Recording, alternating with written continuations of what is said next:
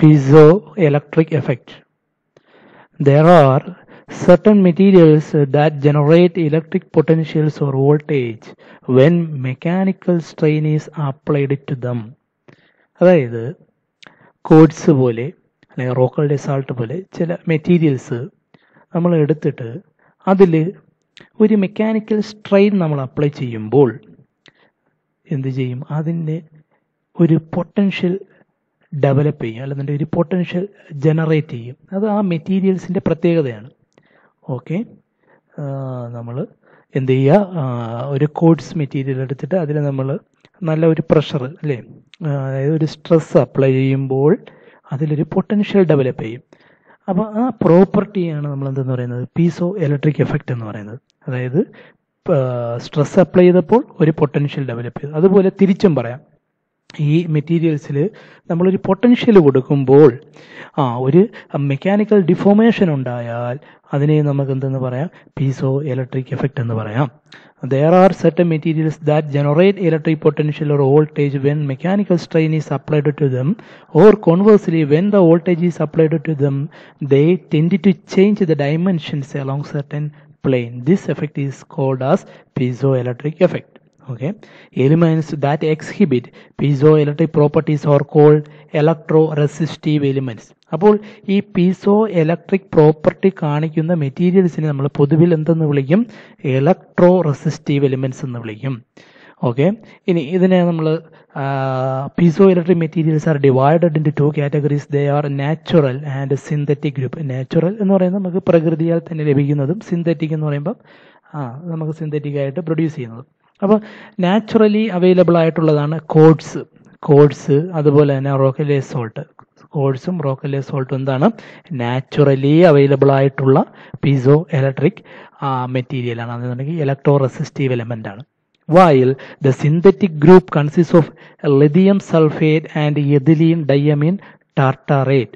അപ്പം സിന്തറ്റിക് ഗ്രൂപ്പിൽ വരുന്നത് ലിഥിയം സൾഫേറ്റും അതുപോലെ എഥിലീൻ ഡയമീൻ ടാർട്ടാറേറ്റുമാണ്. ഓക്കെ, ഇനി അടുത്തതായിട്ട് principle of operation of piezo electric transducer. അപ്പോൾ ഇതെങ്ങനെയാണ് അതിൻ്റെ ഓപ്പറേഷൻ എന്നുള്ളത് ജസ്റ്റ് നമുക്കൊന്ന് നോക്കാം. ഓക്കെ, ഈ ഫിഗറിൽ കാണിച്ചിരിക്കുന്നത് ഒരു പീസോ ഇലക്ട്രിക് മെറ്റീരിയൽ. അതായത് ഈ ഉള്ളിൽ കാണിച്ചിരിക്കുന്നത് ഒരു ഈ ഷെയ്ഡ് ചെയ്തേക്കുന്നത് ഒരു പീസോ ഇലക്ട്രിക് മെറ്റീരിയലാണ്. അത് ഇവിടെ പീസോ ഇലക്ട്രിക് ക്രിസ്റ്റലാണ്. ഓക്കെ, അതിൻ്റെ 2 ഫേസിൽ നമ്മൾ ഓരോ ഇലക്ട്രോഡ്സ് പ്ലേസ് ചെയ്തിട്ടുണ്ട്. പീസോ ഇലക്ട്രിക് ക്രിസ്റ്റൽ വെച്ചിട്ടുണ്ട്, അതിൻ്റെ 2 ഫേസിൽ ഇലക്ട്രോഡ്സ് വെച്ചിട്ടുണ്ട്. ഇലക്ട്രോഡ്സ് വെച്ചേക്കുന്നതിന് വേണ്ടിയാണ് നമുക്കൊരു ഇലക്ട്രിക്കൽ കണക്ഷൻ ഉണ്ടാക്കുന്നതിന് വേണ്ടിയാണ് ആ ഇലക്ട്രോഡ്സ് പ്ലേസ് ചെയ്തിരിക്കുന്നത്. ഓക്കെ, അതിനുശേഷം ഈ ഇലക്ട്രോഡ്സിൽ നിന്ന് നമ്മൾ എന്ത് ചെയ്യുന്നുണ്ട്? ഓരോ വയേഴ്സ് എടുക്കുന്നുണ്ട് ഔട്ട്പുട്ട് വോൾട്ടേജിന് വേണ്ടി. അപ്പോൾ ഇതിൻ്റെ ലെങ്ത് എല്ലും വിഡ്ത്ത് ഡബ്ല്യുവും അതുപോലെ അതിൻ്റെ ഹൈറ്റ് അല്ലെങ്കിൽ തിക്നെസ് എന്ന് പറയുന്നത് ടി ആണ്. ഓക്കെ, നമ്മളൊരു ഫോഴ്സ് അപ്ലൈ ചെയ്യുന്ന സമയത്ത് അതിൻ്റെ തിക്നെസ് ഡെൽറ്റ ടി ചേഞ്ച് ചെയ്തു എന്ന് വിചാരിക്കുക. അതാണ് ഈ ഡെൽറ്റ ടി എന്ന് കാണിച്ചിരിക്കുന്നത്. അപ്പോൾ ഒരു പീസോ ഇലക്ട്രിക് ക്രിസ്റ്റൽ എടുക്കുക, അതിനെ 2 ഇലക്ട്രോഡ്സ് ആയിട്ട് അറ്റാച്ച് ചെയ്യുക. അതിനുശേഷം ഇലക്ട്രോഡ്സിൽ നിന്ന് നമുക്ക് എന്ത് ചെയ്യാം? ഔട്ട്പുട്ട് എടുക്കാം. അതിനുശേഷം എന്ത് ചെയ്യുക? അതിലൊരു സ്ട്രെസ് അപ്ലൈ ചെയ്യുമ്പോൾ എന്ത് ചെയ്യും? ഇതിലൊരു ഫോഴ്സ് അപ്ലൈ ചെയ്യുമ്പോൾ എന്ത് ചെയ്യും? ഈ ഇലക്ട്രോഡ്സിൽ ഒരു പൊട്ടൻഷ്യൽ ഡെവലപ്പ് ചെയ്യും. അതുപോലെ തന്നെ ഇതിലെന്ന് പറഞ്ഞാൽ നമുക്ക് സ്റ്റാറ്റിക് ആയിട്ടുള്ള പ്രഷർ മെഷർമെൻറ്റ് പോസിബിൾ അല്ല. നമുക്ക് ഡൈനാമിക് ആയിട്ടുള്ള പ്രഷർ മാത്രമേ നമുക്ക്, ആ ഫോഴ്സ് മാത്രമേ നമുക്ക് എന്ത് ചെയ്യാൻ പറ്റുള്ളൂ? മെഷർ ചെയ്യാൻ കഴിയുള്ളൂ. കാരണം എന്ന് പറഞ്ഞു കഴിഞ്ഞാൽ സ്റ്റാറ്റിക് ആകുമ്പോൾ എന്ത് ചെയ്യുക? നമ്മൾ പ്രഷർ ഇങ്ങനെ കണ്ടിന്യൂസ്ലി അപ്ലൈ ചെയ്തുകൊണ്ടിരിക്കുമ്പോൾ അതിൽ പിന്നെ ഫർദർ എന്ത് ചെയ്യില്ല? വോൾട്ടേജ് ഡെവലപ്പ് ചെയ്യില്ല. അങ്ങനെ ഒരു ഡിസഡ്വാൻറ്റേജ് ഈ പീസോ ഇലക്ട്രിക് ക്രിസ്റ്റൽസിന് ഉണ്ട്. ഓക്കെ, അപ്പോൾ ഈ ഫിഗർ നോക്കിയിട്ട് the piezo electric transducers work on the principle of piezo electric effect. അപ്പോൾ പീസോ ഇലക്ട്രിക് ട്രാൻസ്ഡ്യൂസേഴ്സ് അല്ലേ, അത് പീസോ ഇലക്ട്രിക് എഫക്റ്റ് ബേസ് ചെയ്തിട്ടാണ് വർക്ക് ചെയ്യുന്നത്. When mechanical stress or forces are applied to some materials along certain planes they produce electric voltage. അതാണ് പറഞ്ഞത്, ഒരു mechanical stress അല്ലെന്നുണ്ടെങ്കിൽ ഒരു ഫോഴ്സ് അപ്ലൈ ചെയ്യുമ്പോൾ ഈ മെറ്റീരിയൽസ് എന്ത് ചെയ്യും? ഒരു ഇലക്ട്രിക് വോൾട്ടേജ് പ്രൊഡ്യൂസ് ചെയ്യും. This electric voltage can be measured easily by the voltage measuring instruments which can be used to measure the stress or force. അല്ലെ ആ ഇലക്ട്രിക് പൊട്ടൻഷ്യൽ മെഷർ ചെയ്തുകൊണ്ട് നമുക്ക് അപ്ലൈ ചെയ്ത സ്ട്രെസ് അല്ലെന്നുണ്ടെങ്കിൽ force എത്രയാണെന്നുള്ളത് മനസ്സിലാകാം. A piezoelectric element used for converting mechanical motion to electrical signals may be thought as charge generator and a capacitor. Mechanical deformation generates a charge and this charge appears a voltage across the electrode. അല്ലേ, നമ്മളൊരു mechanical force കൊടുക്കുമ്പോൾ ഈ ക്രിസ്റ്റലിൻ്റെ ഉള്ളിൽ ഒരു charge develop ചെയ്യും. അല്ലെ, ഈ charge രണ്ട് ഇലക്ട്രോഡ്സിൻ്റെ അക്രോസ് എന്തായിട്ട് നമുക്ക് കിട്ടും, ഒരു വോൾട്ടേജ് ആയിട്ട് കിട്ടും. ദിസ് വോൾട്ടേജ് ഈസ്, അപ്പോൾ ഇലക്ട്രോഡ്സിൽ കൂടെ നമുക്ക് കിട്ടുന്ന വോൾട്ടേജ് ഇ എന്ന് പറയുന്നത് ക്യൂ ഡിവൈഡഡ് ബൈ സി ആണ്. ക്യൂ എന്ന് പറയുന്നത് ചാർജ്, സി എന്ന് പറയുന്നത് അതിൻ്റെ capacitance. The magnitude and the polarity of the induced surface charges are proportional to the magnitude and the direction of the applied force. The polarity of induced charges depends upon the direction of applied force. അതായത് നമ്മൾ ഈ apply ചെയ്യുന്ന ഫോഴ്സിന് proportional ആയിട്ടായിരിക്കും എന്ത് ചെയ്യുന്നത്, ഈ develop ചെയ്യുന്ന ചാർജും അതിനനുസരിച്ചുണ്ടാകുന്ന പൊട്ടൻഷ്യലും. നമുക്ക് ജസ്റ്റ് അതിൻ്റെ ഒന്ന് ഇക്വേഷൻ എങ്ങനെയാണെന്നുള്ളത് നമുക്കൊന്ന് നോക്കാം. ഓക്കെ, ഒരു piezo electric ക്രിസ്റ്റലിൽ F amount of force കൊടുക്കുമ്പോൾ അതിൽ ഡെവലപ്പ് ചെയ്യുന്ന charge Q is equal to D into F. Okay, അതിൽ ക്യൂ എന്ന് പറയുന്നത് ചാർജ്, ഡി എന്ന് പറയുന്നത് charge sensitivity of the piezo electric crystal. D എന്ന് പറയുന്നത് charge sensitivity of the crystal. F എന്ന് പറയുന്നത് നമ്മൾ അപ്ലൈ ചെയ്യുന്ന ഫോഴ്സ്, അപ്ലൈഡ് ഫോഴ്സ്, അതിൻ്റെ യൂണിറ്റ് ആണ് newton. Okay. The charge at the electrodes gives rise to an output voltage E0 is equal to Q divided by Cp. Okay, അപ്പോൾ ഈ charge കൊണ്ട് ഒരു വോൾട്ടേജ് ഉണ്ടാകുന്നുണ്ട്. ആ വോൾട്ടേജ് ആണ് E0 is equal to Q divided by Cp. ഇതിൽ Cp എന്ന് പറയുന്നത് capacitance between the electrodes. Cp എന്ന് പറയുന്നത് എന്താണ്? Capacitance between the electrode. അത് നമുക്കറിയാം. സി പി എന്ന് പറഞ്ഞു കഴിഞ്ഞാൽ എന്താണ്? Epsilon R epsilon 0 into A divided by T. അല്ലേ, ഇതിൽ എ എന്ന് പറയുന്നത് അതിൻ്റെ ഏരിയയും ടി എന്ന് പറയുന്നത് thickness of the piezo electric മെറ്റീരിയലുമാണ്. Okay, ഇതിൽ നിന്ന് നമുക്ക് എന്തെന്ന് എഴുതാം? E0 is equal to എന്തെന്ന് എഴുതാം? E0 ഈക്വൽ ടു E0 എന്ന് പറഞ്ഞാൽ Q divided by C P. Q എന്ന് പറയുന്നത് എന്താണ്? D into F divided by C P എന്ന് പറഞ്ഞു കഴിഞ്ഞാൽ epsilon R into epsilon 0 into A divided by T. ഇതിന് ഒന്നുകൂടെ ജസ്റ്റ് ഒന്ന് അറേഞ്ച് ചെയ്ത് എഴുതണമെന്നേ ഉള്ളൂ. ഈ ഡിവൈഡഡ് ബൈ ടി ഞങ്ങൾ മോളിൽ കൊണ്ടുപോകണേ. ഇപ്പം D into T into F divided by epsilon R into F divided by A. എന്താണ് എഫ് ഡിവൈഡഡ് ബൈ എ? അതെന്താണെന്ന് എഴുതാം? Force per unit area. അതാണെന്ത്? Pressure അല്ലെന്നുണ്ടെങ്കിൽ നമുക്ക് എന്താ പറയുക? സ്ട്രെസ് എന്ന് പറയാം. പ്രഷർ അല്ലെന്നുണ്ടെങ്കിൽ സ്ട്രെസ് എന്ന് പറയാം. എഫ് ബൈ എ എന്ന് പറഞ്ഞു കഴിഞ്ഞാൽ എന്താണ്? സ്ട്രെസ് അല്ലെന്നുണ്ടെങ്കിൽ പ്രഷർ കൊണ്ട് റെപ്രസെന്റ് ചെയ്യണം എഫ് ബൈ എ. അപ്പം നമുക്ക് ഒന്നുകൂടെ റീപ്ലേസ് ചെയ്യുമ്പോൾ എന്ത് ചെയ്യും?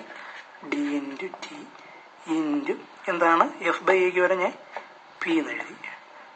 ഇവിടെ എപ്സിലോൺ ആർ ഇൻറ്റു എപ്സിലോൺ 0 എഴുതി.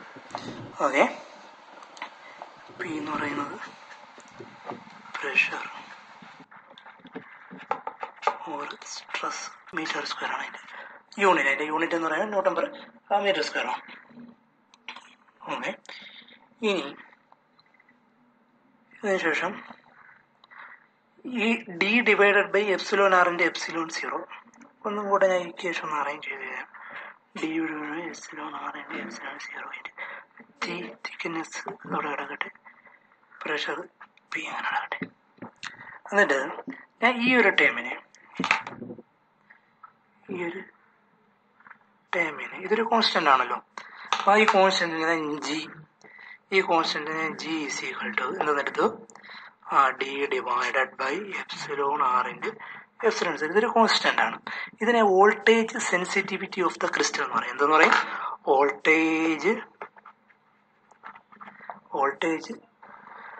Voltage sensitivity of the crystal. എന്താണ് ജി എന്ന് പറയുന്നത്? Voltage sensitivity of the crystal ആണ് ജി. നമുക്കൊന്ന് ഇത് ഈക്വേഷൻ ഒന്നുകൂടെ റീപ്ലേസ് ചെയ്താം. അപ്പോൾ എന്താവും? G into T into P. എന്താണ്? E0 ഈക്വൽ ടു, ഇതിൽ നിന്ന് നമുക്ക് ജി വോൾട്ടേജ് സെൻസിറ്റിവിറ്റി ജി ഒന്നുകൂടെ എന്തെന്ന് എഴുതാം? E0 divided by G into P എന്ന് എഴുതിയൂടെ? ഇത് നമുക്ക് വേണമെന്നൊരു ഒന്നും കൂടെ അറേഞ്ച് ചെയ്തില്ല. E0 ഈ ടി ഡിവൈഡഡ് ബൈ പി എന്ന് എഴുതിയൂടെ? അപ്പൊ E0 ബൈ ടി എന്താണ്? E0 by T E0 by T എന്താണ്? ഇലക്ട്രിക് ഇതാണ്. E0 ബൈ ടി എന്ന് പറയുന്നത് electric field strength by P എന്ന് പറഞ്ഞു കഴിഞ്ഞാൽ സ്ട്രെസ്. പി എന്ന് പറയുന്നത് സ്ട്രെസ് ആണ്. Electric field strength divided by stress ആണ്.